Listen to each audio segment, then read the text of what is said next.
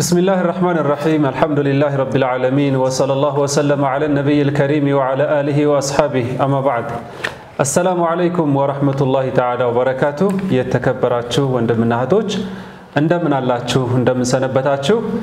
زاري من دوترواتشن إن شاء الله عند وقتها يقول داي لموعد كأستاذ سعيد قا زيبوتا تجينتنال انجدي كما يقال الإسلام نظام شامل يتناول مظاهر الحياة جميعا اسلم ان انجدي يما يداسو هيوت يلم وچاينم مستعينم ገጽታ የትኛውንም ተጨባጭ ይዳስሳል እስልምና የተወው ነገር የለም ما فرطنا في الكتاب من شيء الله جل وعز በተከበረው ቁርአን አንድንም ነገር አልተውንም ብሏልና እንግዲህ አንዳንዱ በሙጅመል ይተላለፋል አንዳንዱ ደግሞ በተፋሲል የሚታይበት አግባብ ይኖራል አሁን ያለንበት ተጨባጭ ደግሞ ኮቪድ-19 ዓለምን እየናወጠ ያለበት ሰዓት ነው ታላላቅ መንግስታቶችን ጭምር ያንበረከከ ይትልቅ የሆነ ጣዑን ወረርሺ በሽታ እንግዲህ በሀገራችንም ከገባ ሰንበትበት ብሏል የተለያዩ ይሄንን ተከትሎ መንግስትም ያወጣቸው ሐለተ ጧሪ በዚህ ሰዓት ላይ ኮማንድ ፖስት ያው እንደሚታወቀው ታውጇል ማለት ነው ይሄን ተከትሎ የተለያዩ የሃይማኖት ተቋማቶች ሙስሊሞች ሰዎች በጀማዓ ሰላት እንዳይሰግዱና ጁሙዓም መስጂድ እንዳይሰባሰቡ የሚል መጅሊስ አልአዕላ ይሄንን እንትን አድርጓል ሌሎችም የሃይማኖት እንትናቸው እንደየሃይማኖታቸው ቃኑና የተለያዩ መልእክቶች ተላልፎ በአጠቃላይ ሰዎች መሰባሰብ የለባቸውም የሚል እንትን አለ ስለዚህ ሐለተ ጧሪ ምንድነው ወይም ደግሞ ሐለተ ጧሪ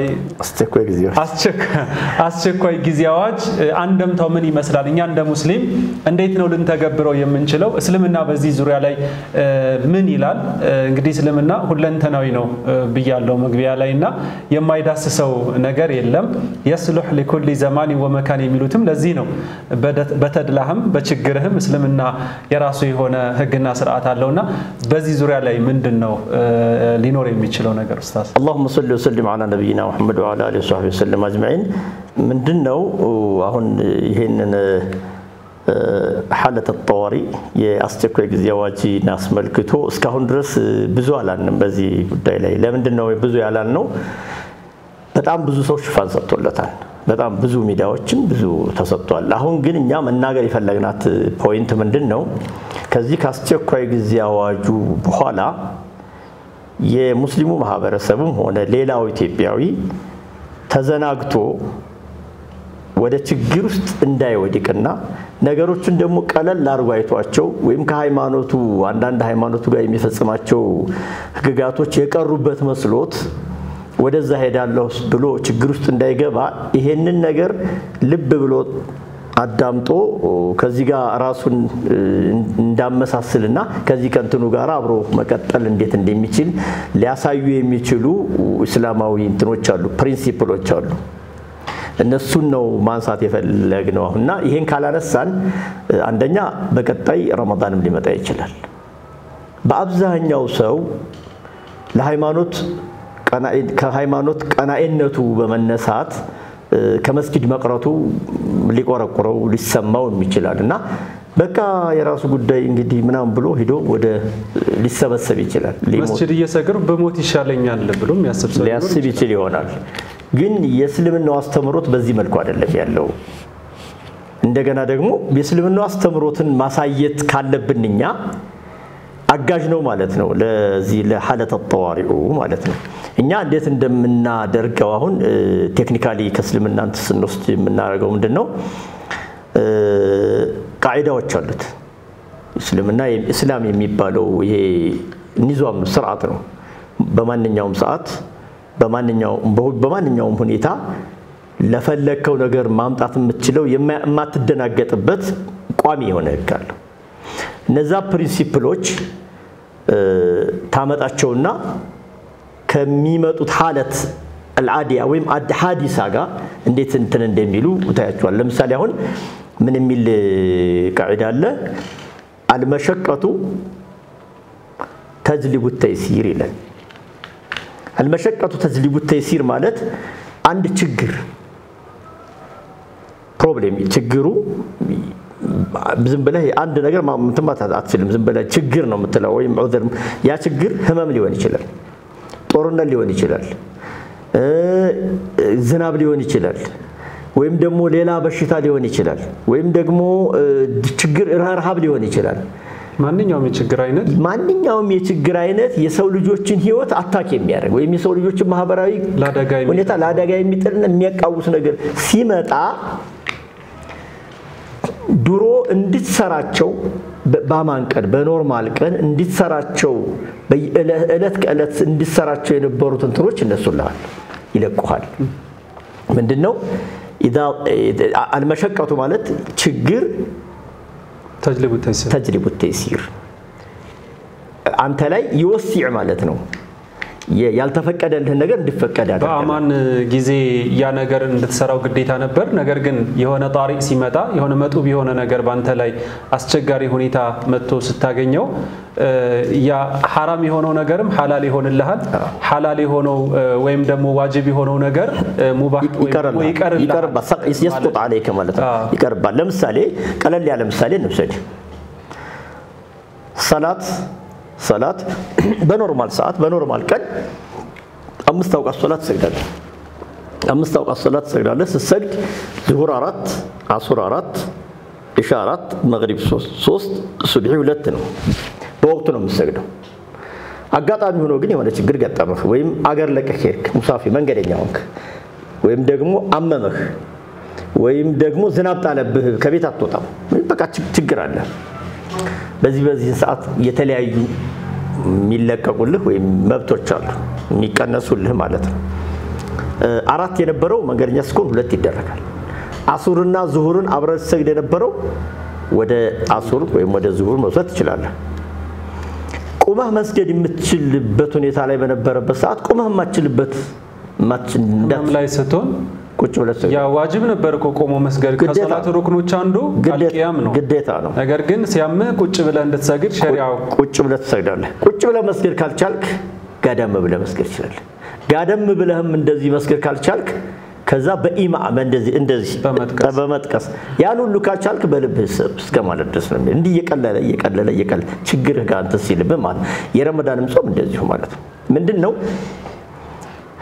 እነዚህ ቃዒዳዎች የሚወሰዱት ይሄ ቃዒዳ ነው ቃዒዳ ማለት ፕሪንሲፕል ህግ ማለት ነው የእስላሚክ እንትኑ ነው እነዚህ ግን የሚወሰዱት ከዋናው ፕሮቪዥን ነው ከቁርአኑ ይወሰዱና ማስረጃውን ልታቀርብ ስትል ግን ማቅረቢያ ሲስተም አለ ቂያስ የሚባለው መቂስና መቂስ አለህ ኢላውን ሁክም ታመጣለህ ከቁርአን ስትወስደው ምንድነው ወማ جعل عليكم في الدين من حرج ነው በሃይማኖታችሁ ውስጥ በዚህ በእስልምና ውስጥ ካቅማችሁ በላይ የሚያስገድድ ሁኔታ ሲመጣባችሁ እዛ ችግር ውስጥ እንድትገቡ ጌታ ይፈቅዳል አይፈቅድም ነው ችግሩ ከመጣ አሳድ በችግሩ ለችግሩ የሆነ ነገር ሰጣችሁ ራሳችሁን አድኑ يريد الله بكم اليسر አላህ ከናንተ የሚፈልገው ሁሉ ጊዜም ቢሆን ሲምፕል ነው ገሩ ነው ማትቸገሩበትን ነው ሌላ ከፍተኛ ዋጋ የማትከፍሉበትን የሆነ ነገር ወላ يريد بكم العسر እንደውም ደገመው ራሱ ወላ يريد بكم በጣም ተቸግራችሁ ማይሆን ችግር ውስጥ እንድትገቡ አይፈቅድም ስለዚህ ኢራደቱ الله የአላህ ፍላጎት اليسر ገራገርነት ነው ዲን ራሱ ገር ነው ወላ يشدد الدين احد الا غلبه ነው አስለና ዲኑ ራሱ ሃይማኖት ራሱ የተመሰረተው باليسر والتسهيل والرحمه والرفق በእዝነት እና በገር በቃ በሲምፕል ነገር በጣም ጥብቅ አድርገህ አንተንም ሌሎችንም ሰዎች ምናምን በቃ የማይሆን ነገር እንድታስገድዳቸው ሁኔታ እንድትገባ ምናምን አይለበልም فلذلك ምን ይላሉ ዑለማዎች لا واجب مع العجز ካቅም በላይ የሆነ ችግር ይያለ ዋጅብ የለም ምን ማለት ነው فاتقوا الله ما استطعتم ማለት የምትችሉትን ያሉ فاتقوا الله ما استطعتم لا واجب مع العجز ቃዒዳ አደረጉት አይደል ይወሰዱ ግን ከዚህኛው ፕሪንሲፕል فاتقوا الله ما استطعتم የምትችሉትን ያክል በማትችሉ ነገር ላይ አትከደዱ اذا ضاق الامر اتسع واذا اتسع ضاق ምንድነው اذا ضاق الامر ማለት የሆነ ችግር መጥቶ እናንተን አጣጥኝ ውስጥ ሲያስገባችሁ التسعمات يوسع ويرخص معناته يالتفقدوا من غير فقد الله تعالى معناته كبتال وإذا اتسع ነገሮች ሁሉ ካለቁስ ችግሮች ከተወገዱ ምን ይሆናል ማለት ነው ባቃ መልሶ ወጣው ላይ ያለው እንውሰዳው ያለው ሁኔታ እኛ ይሄንን ለምሳሌ ሐለተ ጧሪኢን አስቸኳይ ጊዜ አዋጅን ከገቨርመንት ነው የምንወስደው ገቨርመንት ለምን አደረገ ሲባል መንግስት ለምን አደረገ ሲባል ህዝቦቹን ከችግር ለመታደግ አይደል መንግስት ደግሞ ወደዚህ የገባበት ምክንያት ምን ስለተከሰተ ነው ኮቪድ-19 ስለተከሰተ ነው ማን ነው ፕሮብሌም በችግሩ ማለት በሽታው ማለት ነው የዚህ በሽታ ማንነት ወደ ሰዎች ሊተላለፍ እንዴት እንደሚችል ደግሞ መንግስት በሌሎች ባለሙያዎች በነገሩት ነው እነዛ ባለሙያዎች የነገሩትን እንትን መውሰድ የግድ ይሆናል ለምን አንተ አጣቀማ ለዚህ ነው አንድ እንትን አለ አንድ ሐዲስ አለ የምታሳውስ ከሆነ ሰውየው ከአብረዋቸው ይሄዱ አንድ ቦታ አደሩና ከጓደኞቹ ጋር ይሄደ አብረዋቸው አደሩና እህትላም ሆነና ጧት መታጠብ ነበረበት ገላውን ታጥቦ ነበር ወዱ አርጎ ሶላት መስገድ ነበረበትና ጓደኞቹን ሲጠይቃቸው ምንድነው ያሉት አይ ልታጠብ ወይስ ተይሞም ላድርግ ብሎ ችግር አለብኝ ጭንቅላቱ ላይ ትንሽ ችግር ነበረበትና ድንጋበቶት ቁስለት ነበር እና ተይሞም ነው በዚህ ሰዓት ማድረግ ይተበቅበት የነበረው እነሱ ግን አጋጣሚ መታጠብ አለበት ብለው ነው ያዘዙትና ሰውየው ታጥቦ ሰገደ ግን ጀስ ውሃ ሲገባ ባናትህ ለሞት አደጋም ተዳረሰ ማለት ነው ወዳውኑ ቀዝቃዛው ውሃውን እዛ ቁስሉ ላይ ሲያረጋው ሰውየው ሞተ ይሄን ክስተት ለነብዩ መሐመድ ሰለላሁ ዐለይሂ ወሰለም ሄዱና ነገሯቸው ለነብዩ ሲነግሯቸው ነብዩ ምንድነው ያሉት قتلوه قتلهم الله الا سالوه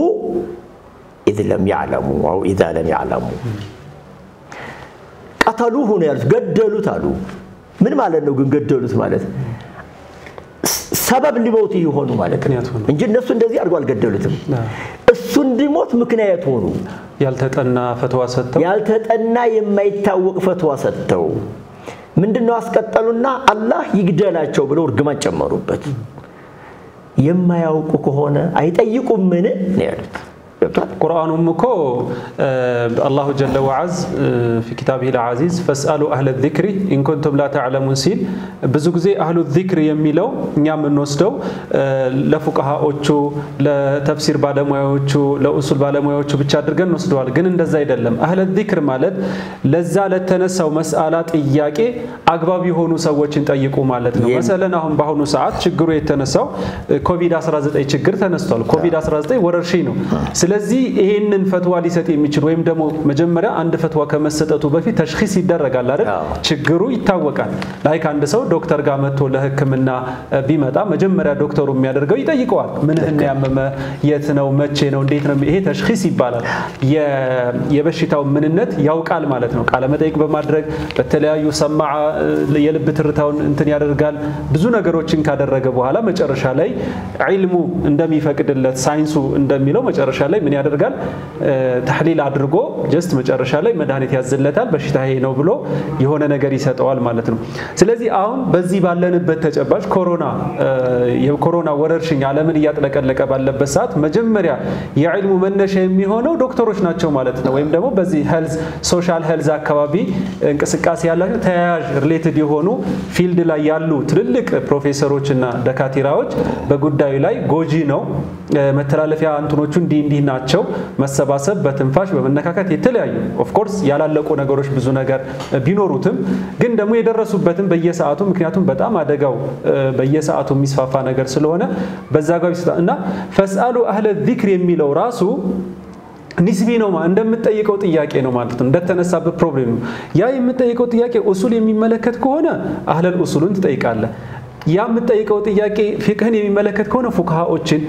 ተፍሲር ጉዳይ ከሆነ ሙፈሲሮችን የሐዲስ ሰነድ ከሆነ ደግሞ የሐዲስ ሰነድ ያጠኑትን መሻይኾች አህሉ ዚክር የሚባሉት እነዚህ ናቸው ያልካት ነጥብ ላይ ልመጣ ፈልጌ ነኝ አሁን በአሁኑ ሰዓት ይሄ ኮቪድ-19 ተከስቷልና እነዚህ ዓለም አቀፍ የጤና እንትኑ ተላላፊ ነው ስለዚህ በመነካካትና በመሰል ነገሮች እንትን ስለሚል የሚል ለመንግስታቶች ፊድ አደረገ ይሄንን ኢንፎርሜሽን መንግስታቶች ደግሞ ያው ባይናቸውም ያዩት ስለሆነ የነሱንም ዋይት ሃውስንም የደፈረ ነው እንግዲህ በአጠቃላይና ይሄንን ቫይረስ እኛ እንደ ሙስሊም ደግሞ ስብስብ ትልቅ የማስፋፊያ እንትን ስለሆነ ነብዩ አለይሂ ሰላቱ ወሰለም አንድ ሐዲስ አላቸው በጣም ቆንጆ ሐዲስ ነው ከነዚህ ካነሳቸው ፕሪንሲፕሎች ጋር አብሮ መሄድ ነው ምን ይላሉ ላ ضرر ولا ضرر في الاسلام በእስልምና ውስጥ መጉዳትም ሆነ ሌሎች መጎዳትም ሆነ የለም ስለዚህ ስትሰባሰብ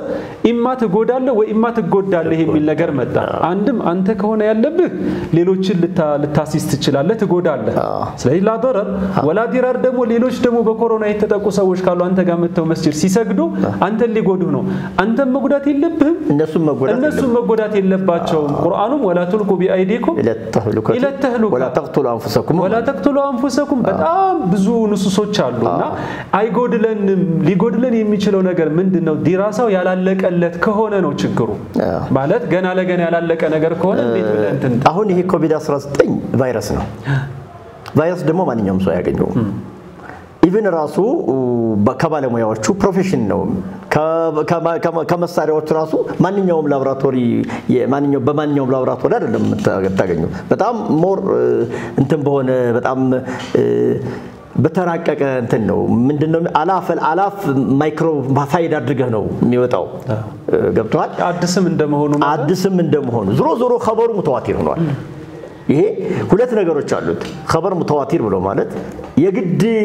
የሆነ አይደለም ውሸት ነው ማለት የማይቻልበት ደረጃ ላይ የደረሰ ነገር ተደርሷል ይሄ ነው ባይን የማይታይም ቢሆን ማለት ነው ለምን ሲባል ከወሬው ጀርባ ፕራክቲካሊ ሰዎች የሰው ልጆችን ሲቀጥፍ ታይቷል ገብቷል ይሄ ነው መነሻው ይሄ ኢላ ይባላል ምክንያቱ ነው የሚባለው ማለት ነው ይሄን ታመጣና እስልምና ላይ ታስቀምጣል ገብቷል ታመጣለ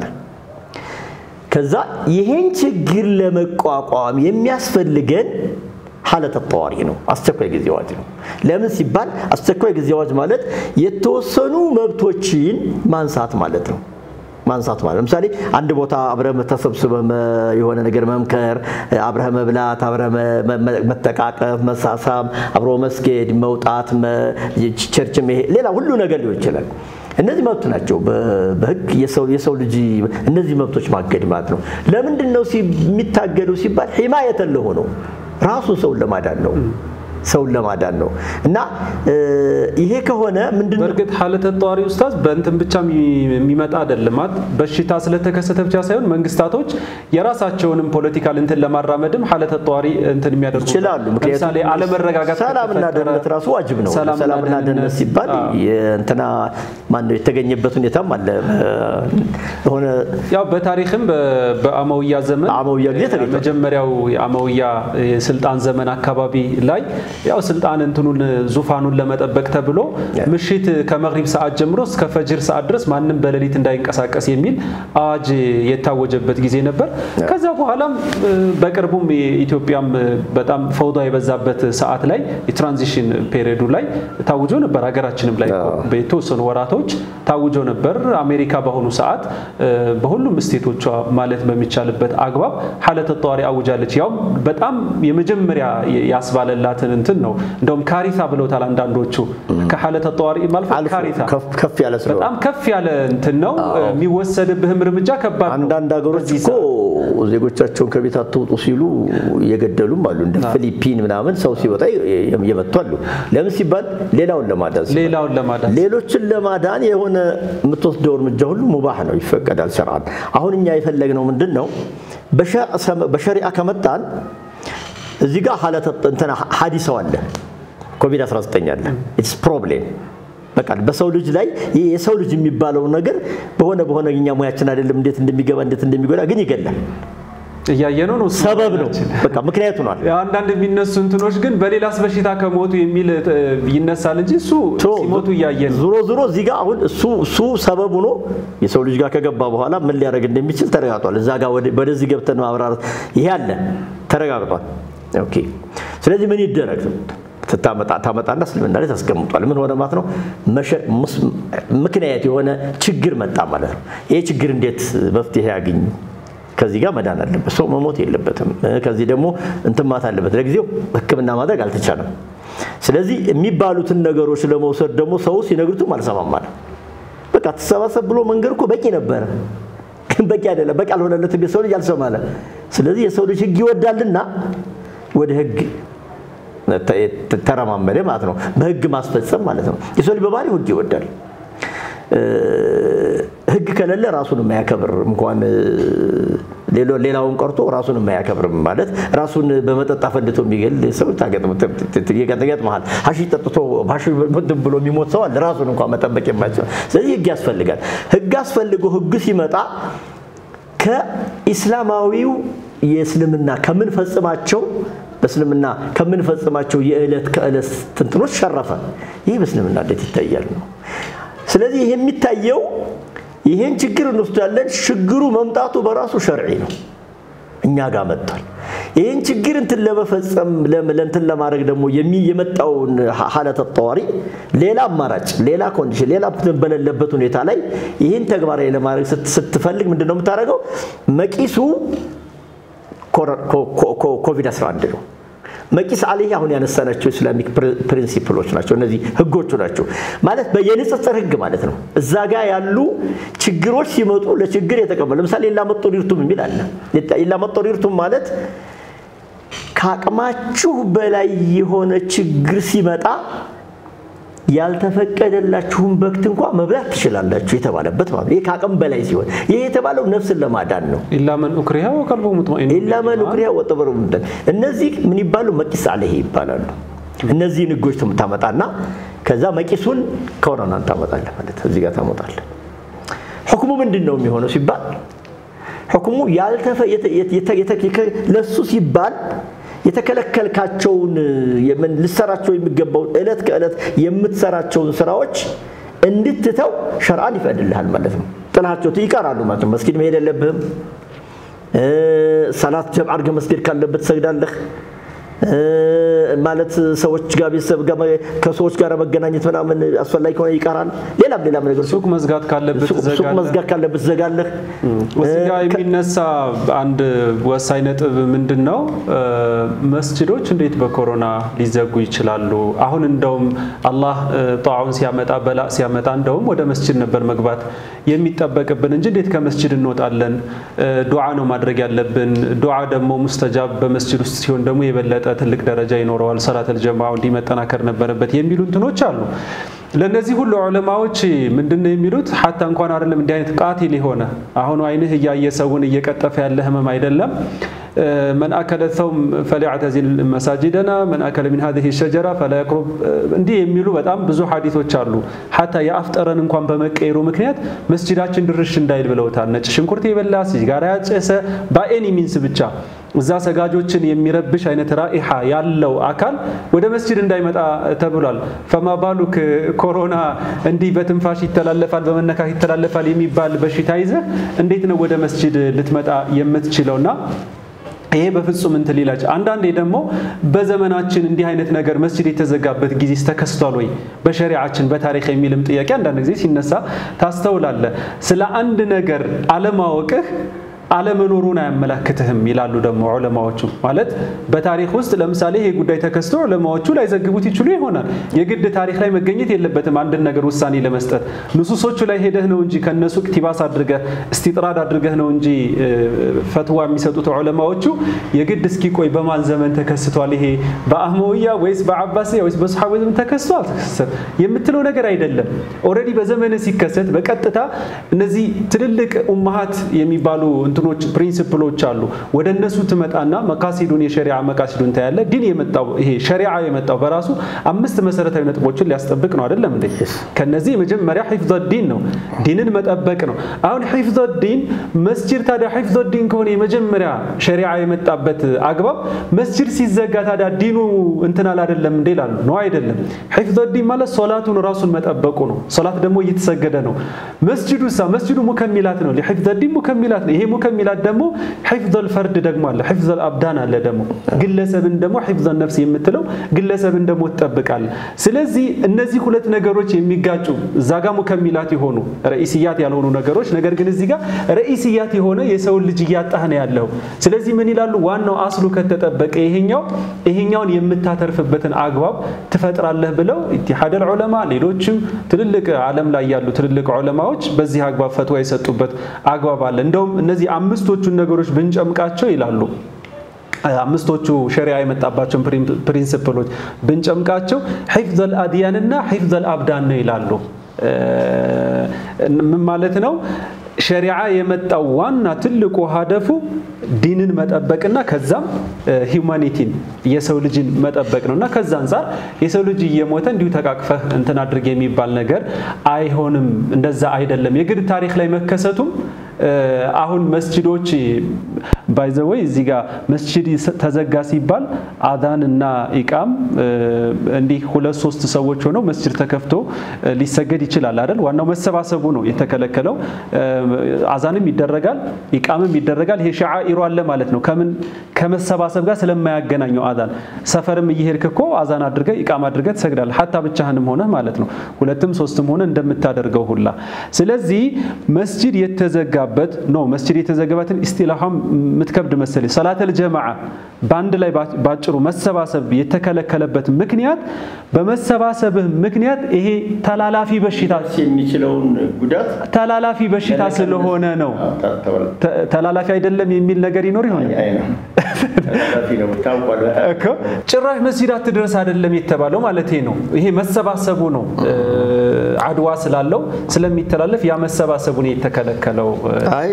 አደም ለምሳሌ አሁን መስጊዶች በርግጠኝነት ኮቪድ-19 አሁን ባለው አመጣጥ ከሚመጣ ከሆነ መስጊድ አይደለም ከተማም ሊዘጋ ይችላል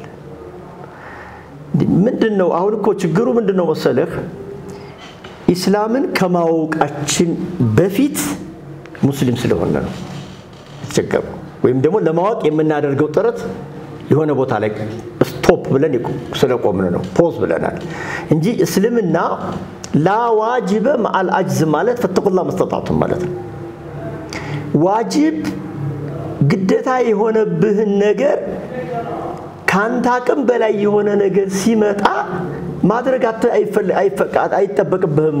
ይሄ ማለት አይቀርብህም አጅሩ ማለት ነው ትእዛዙን አጠፋህ አይባልም ትእዛዙ ላይ ነው ያለኸው ማለት ነው ገብቷል ነብዩም ሰለላሁ ዐለይሂ ወሰለም ዝናብ ጎርፍ ሆኖ በቤታችሁ ስገዱ ተብሎ የተማዝኑ ያለበትን ቀን እኮ ያዘዙት መስጊድ እንዳትሄዱ ያሉ በቂ ኮራቲያቸው ያንዱ አቀር እኮ ለምን ሲባል ሰዎች ጎርፍ እንዲያስደቸው እኮ ነው ሰዎች በጭቃ እንዳይጎዱ ነው እንዳይጎለድ ለዛ እኮ ህፍዝ ለምተተፈ ለዛ ታስቦ እኮ ነው ገብቷል እና ምንድነው አሁን የዛ የሻም ዑመር ኢብኑ ኸጣብ ረዲየላሁ ዐንሁ የተመለሱበት እኮ እሳቸው ከተመለሱ በኋላ ለአምር ኢብኑ አልዓስ ጋር ይደራደሩ ነበር ሰዎችን ከዛ ለማውጣት አልቻሉም ግን በሚኖረው ድርድር ያልታመሙት ሰዎች ወደ ተራራ አውጣቸው ነው ያሉት ወደ ተራራ አውጥተው አሳልፈዋል ሁሉ ጊዜም ቢሆን በከቤትም ልትወጣ ትችላለህ እኮ ከቤትም አሁን ለምሳሌ አሁን ምንም አቅም ስለሌለን እንጂ ከተማ አካባቢ ላይ አሁን ገጠር ላይ ቢሆን እኮ እንትኑ ጠባብ ነው ከተማ ላይ ግን በየሰከንዱ በየደቂቃው ስለምንገናኝ ነው አይደል ከተማ ዝግትግት አድርጎ ጦሳውት ነበር መቀበጥ የነበረብህ እንደውም አንድ ጽሁፍ ምን የሚላየው በጣም ቆንጆ ጽሁፍ እንደው ቤታችሁ ሆኖ መባላችን እንደውም አላህ ይመስገን ይላል ምክንያቱም ከቤት ውጡ በየፍራሻችሁ ስር ነው ኮሮና ቢባል ምን ይበቃን ነበር ይላል ሐቂቃ ማለት ይሄም ራሱ አንድ ትልቅ ኒዕማ ነው ማለት ነው ቤትህ ቁጭ በል ቤተሰቦችህ ጋር ጥሩ አላቃ እንዲኖር የተለያዩ ፍርሳዎችን ይዞ ሊመጣ ይችላልና አላህ ይሄንን ወረርሽኝ እንዲያነሳልን ለምናለን ግን ቤት ቁጭ አልክ ማለት እስከዛሬ ስትሰራቸው የነበሩ የተለያዩ ዋጅባቶችን አለ መስራትህ መስጂድ ሰላተል ጀማዓም ሆነ ጁሙዓ አለ መስገድ አጅሩን ግን አያሳጣህም አጅር ትከፈላለህ ቁጭ ብለህ አዘለን አንተ በጤንነት ሰዓት ሰላተል ጀማዓ ሰግድ ከነበርና ብትታመም ሰላተል ጀማዓ ሳትሰግድ ብትቀር ነብዩ አለይሂ ሰላም አጅር እንደሚከፈል ነግረዋል ጂሃድ ያለ ያኔ ጂሃድ እሳቸው ጋር ያልተሳተፉትን ሰሃቦች እኮ ወሁም ፊል ኡጁሪ ማዓኩም ከናንተ ጋር ናቸው አጅር በማግኘት ላይ እንቁሱ ሚን ኡጁሪኩም ሸይአ ብለው ተናግረዋል እናንተ ጂሃድ ወጣችሁ እንደዛ ሆናችሁ በፀሐይ ተገርፋችሁ ሰይፍ ደምታችሁ ቆስላችሁ ምን ብላችሁ حتى استشهادم كوناچ እናንተ አጅር አላችሁ ገኒማም ካለ አላችሁ አጅሩ አለ እና ይሄንን አናጣም ማለት ነው አልহামዱሊላህ ስለና የሚቆው ነገር የለም እኛ በዋነኝነት ደረጃ የፈለግነው ምንድነው ይሄን ችግር ሳንደማመጥ ወይም ደግሞ የሆነ አካል መጥቶ ዝም ብሎ የራሱን እንትን ለመጠቀም አሯሩጦ ማህበረሰቡን የሆነ ችግር ውስጥ እንዳያስገባው እየተባለ ያለውን ነገር ማዳመጡ አያከስርም ሸርዓን ምንም የሚደርስ ነገር የለም የሚጎዳንም ነገርም የለም የጎደለብንም ነገር የለም በሸሪዓም ይፈቀዳል ይሄንን በተመለከተ ያልገባው ሰው ካለ ማህበረሰቡን ወደዛ እንዲሄዱ ወይም ደግሞ ለምሳሌ ባለፈው ሳምንት መስጊድ በኒ መስጊድ ሰዎች መተው ሚል ኢቲቪ ላይ አይቻለው መተው ካልገባም ብለው ከዘበኛ ጋር ሲነታረቁ ነበር ምናም ብሏል ይሄን ሰምቻለሁ ባይኔ ያላየው የሚያገኝ ቲቪ ላይ ነው የሰማው እንደዚህ አይነት ሰው ሊፈጠሩ ይችላሉ አይጣፋም ገብቷል እንደውም አሁን መጪው ረመዳን አሁን መጨመሪያ ረመዳን መግባት አለብን የተለያዩ መሰል ነገሮች ሊነሱ ይችላሉ ይሄንን በዚህ አይነት መልኩ አቅል ማድረግ አለብን መቸኮል የለብንም ላ ضرر ولا ضرار እስልምና ያስቀመጠው ራስህንም መጎዳት የለብህም ሌሎችንም መጉዳት የለብህም ነው መበቀልም በቀላም የለም ማለት ብለውም የተረጎሙም አሉ ምን ማለት ነው መስጊድ ስንሄድ ይሄ ጧውን በአንድ ጠባብ በር ውስጥ ነው የምንሄደው እዛ አካባቢ ላይ ውዱ የምናረግባቸው አካባቢ ላይ በአብዛኞቹ ብረት ናቸው በዚህ ምክንያት አንዱ ሰው እንትን ቢል እዛ ውስጥ ያለው ሰው ሁሉ ለምንድነው ምናጣው ለምንድነው ምንቸግ ለምንድነው ምንቸኩለው እንደርስ የለም ወይ ለሁሉም ነገር አልውቃየቱ ኸይሩ ሚን አልዒላጅ ታመህ በኋላ እንት ያው ማኪም ከተከምና ከተገኘ ነው ያው መጀመሪያ ፕሪቬንሽኑ ነው የሚቀርበው መጠንቀቅ ይሻላል ከመታሙ ከመታከም ነው አይደል ከመሟቀቅ ነው አይደል ምን ያልከው አንተ ታሞም እኮ ችግር ነው ይሄ እኮ በጣም ከባድ ነው ስለዚህ اذا ضاق الامر اتسع بمعنى يهونه ችግር ሲመጣ اتسع ማለት فيرخص ويوسع لك ማለት ይፈቀድልሃል ሁሉ ነገር ላንተ ይፈቀድልና ያ ግን يقدر بقدرها ያ የሚፈቀድልህ በልኩ ነው ለምሳሌ አሁን መስጊድ አትሂድ አትቀላቀል ትባል ሶላቶ ማለት አይደለም ሶላትን ቤት ሰግዳለህ ማለት ነው አሁን ሶላት የሚከለክል ነገር ስላልመጣ ማለት ነው ቢቀድሪሃ ነው እና በእኛው ያንተን ያለን አንደኛ ከሚመጣው ወደፊት ከሚመጣው ሁኔታ ነው ሁለተኛ ብዙ ሰው እንደዚህ አይነት የሸሪዓ ፕሪንሲፕሎችን ሰፋ ባለ ሁኔታ ሳያያቸው መሄድ ነው ምን ያመጣል በሚል ግርግር አንደኛ ከተጨባጩም ጋራ መጋጨት የለባቸው ሌላ ፕሮብሌሞች ያሉብን ብዙ ፕሮብሌም አለብን ኢኮኖሚ ፕሮብሌም አለብን ማህበረሰቡ ብዙ እንደውም እኮ ይሄ ሐለተ ጧሪኡ አስገዳጅ እንትኑ መፈጠሩ ለመንግስት እኮ እንትን አይደለም ኪሳራ እኮ ነው እንደው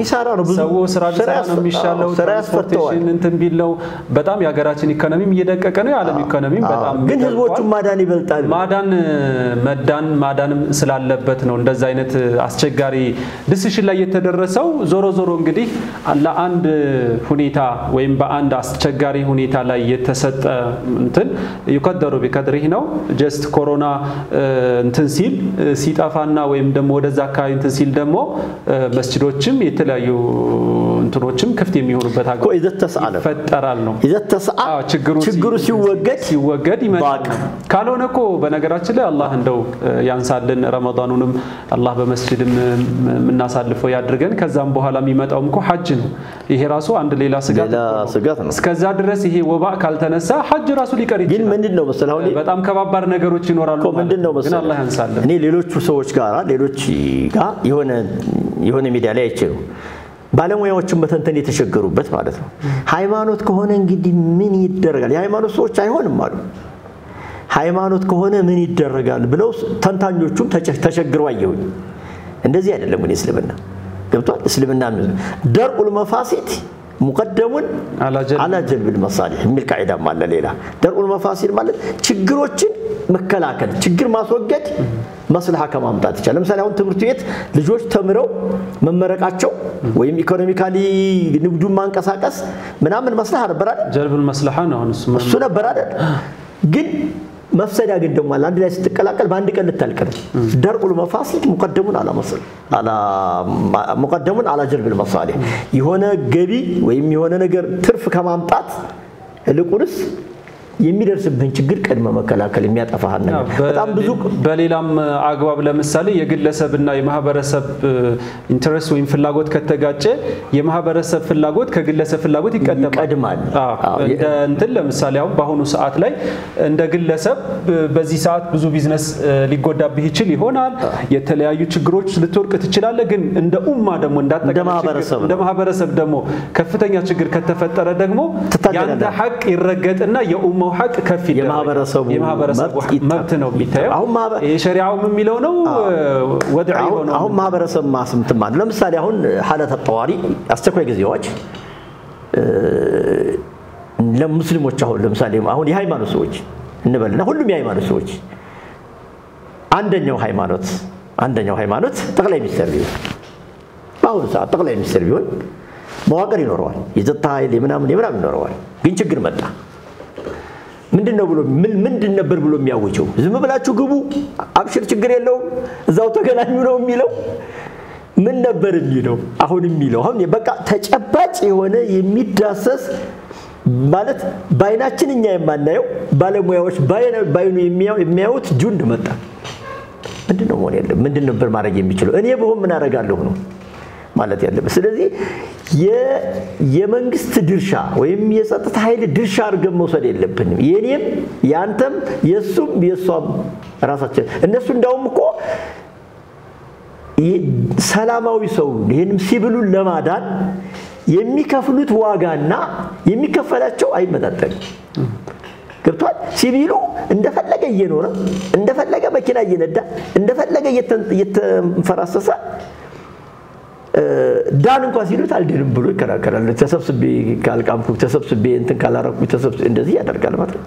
እና መታሰብ ያለበት ከዛ አንፃር ነው ከኸይር ከተለያየ ሰፋር ገን ነው ማለት ወሰለቲል ፊክራ ኢንሻአላህ ተመልካቾቻችን እንግዲህ ለእናንተ መወሮር የፈለግነውን ሐሳብ የወረወርን ይመስለኛል እናንተም ግንዛቤ ወሰዳችሁ ይመስለኛል እንግዲህ እስልምና ሁሉንም ነገር መናገር የሚችል ስለ ሁሉም ነገር መተንተን የሚችል እስልምና ነው ይሄ ነው ዝም ብሎ ሐዋላ ያለ ነገር አይደለም በተጨባጭ ያንዳንዱ ችግር ላይ ፍርድ ቤት ቢሆን አሁን አንተም ቢኖርህ ህግ አሁን መንግስት በኩል እነዚህ ነው ያነሳናቸው ህጎች አሰና አሁን እኮ እስላም ሀገሮች እኮ አርድገውታል እኮ ሲያደርጉት እኮ እነዚህ ህጎች ነው የምክር ቤታቸውን እንትን የሚያደርገው እኮ ከሃይማኖቶች የሚወጣላቸው እነዚህ ናቸው ስለዚህ እኛም እንድንተገብራቸው እኛም ወደ ቁም ነገር እንድንቀይራቸው ነው የሚጠበቀው እንግዲህ የተለያዩ የአውሮፓ ሀገራትን ያየን ነው በጣም ብዙ ችግሮች ብዙ ክራይስ የሰብአዊ ክራይስም እየደረሰባቸው ነው ብዙ ሰው እየሞተ ነው ኢኮኖሚካሊ በጣም እየተጎዱ ነው ያሉት ሶሻሊ ፖለቲካሊ በጣም ብዙ ጉዳቶች አሉ ሀገራችንም እንግዲህ ገብቷል ይሄ ጉዳይ ቁጥሩ አሁን ትንሽ ቢመስለንም ግን ነገ ከነገ ወዳ ሊበዛ እንደማይችል ምንም አይነት መተማመኛ ነገር ስለሌለን መውሰድ የሚገባንን ጥንቃቄዎች መውሰድ አለብን የሚል ነው አሁን ማለት ማህበረሰቡ ሙስሊሙም ሆነ ሌላው ማህበረሰብ እንደ ማህበረሰብ ለፈጣሪው ዱዓ ቢያደርግ ጥሩ ከሁሉም በላይ የሚበልጠው ዱዓ ወደ አላህ መመካት ወደ አላህ መጠጋት አለበት ዱዓ ማድረግ አለበት ንስሐ መግባት አለበት ወንጀል በጣም ወንጀል ሰፍቷል ወንጀል ብዙ ነው እያንዳንዱ ሰው ምን እንደሚሰራ ያውቃል ግን ሁሉም ሰው ቢተውበት ለአንድ ሰው ተውበት አላህ ረህመት ሊያወርድ ይችላል ማለት ነው ይቅርታ መባባል አውፍ መባባል ከዛ ሰደቃ ደግሞ በላን ይረፋል ተብሏል ሰደቃ መሰደቅ እንዲህ አይነት ነገሮችን እያደረገ ከዚህ ካለው ባለሙያዎች ከሚሰጡት ምክርና ሌሎች ሰዎች ለሱ እየኖሩለት ያሉት ሰዎችን ተገዝቦ አጋዥ ሆኖ እንዲቀጥል ነው እኛ ማመልከት የፈለግነውና ከዚህ በኋላ ያው ጨምርበትና ዛከላ ኸይር ኡስታዝ ስለዚህ ነብዩ አለይሂ ሰላቱ ወሰለም በተከበረው ሐዲታቸው አንድ የሚሉን ነገር አለ አላሁ ጀለ ወዐዝ አዛኢሞቹ ግዴታ ያደረጋቸው ነገሮች ሲሰሩ እንደሚደሰተው ሁሉ ሩኸሶቹም እንዲተገበሩለት ይፈልጋል የሚል ኮንሴፕት ያለው ሐዲት አላቸውና ሩኸስ ማለት ተይሲሩ ማለት ነው እኔ ሁሉንም በአረበኛ ያደረክ ሁሉንም በአረበኛ ማለት ያግራራው ነገር እንዲሰራቸው የተፈቀዱ ማንኛው እንዲሰራው ያዘዛቸው ነገሮች አሉ አይደል በግዴታነት ችግር ሲገጥምህ ይቅር ብያለሁ እነዚህን አትስራቸው ተብሎ የተተው መርሐባ ለመቀበል ያንን ደግሞ ተቶ በዛ እንዲጠቀም ይፈልጋል ለዚህ ኡስታዝ ትንሽ እኔ አማርኛ ያጥረኛል ያው ኡስታዝ ብዙ ነገሮችን ያስተካከለኝ ነው ስለዚህ ይሄ አንዱ ከሩኸሶቹ መካከል አንዱ ነው የሚሆነው ለዚህኛ ሩኸሱ ተነስቶልን አዛኢሙ ለመግባት አላህ ይሄንን ወባ እንዲያነሳልን ዱዓ ማድረግና መማጸን ነው የሚኖርብን እንግዲህ ከኛ በኩል የነበረው ሐሳብ ይሄንን ይመስል ነበር እናንተም ቤታችሁ ሆናችሁ ተወያዩበት አላህ ለታላቁ ወር ለረመዳን በሰላም በአፊያ ያድርሰን ወሰላሙ አለይኩም ወራህመቱላሂ ወበረካቱ